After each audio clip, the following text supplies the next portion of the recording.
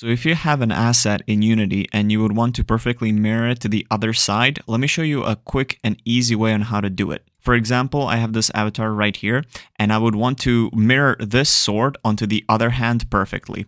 So the way we would do that is you're going to right click on an empty spot here, go create empty, and in the position, you're going to make sure it's all 0. In the scale, you want to make sure it's 1. Now let's copy our sword by going Control-C, Control-V, drag it on the game object, select the game object, and now in the first number, you want to make sure it says -1.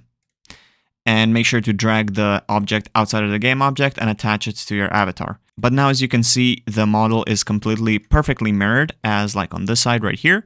And this is very useful if your avatar uses a lot of assets that are mirrored on the other side, like earrings or stuff like that. But there you go. That's a really easy way on how to do it. I hope that this video helped you out. Thank you so much for watching, and I'll see you around. Peace.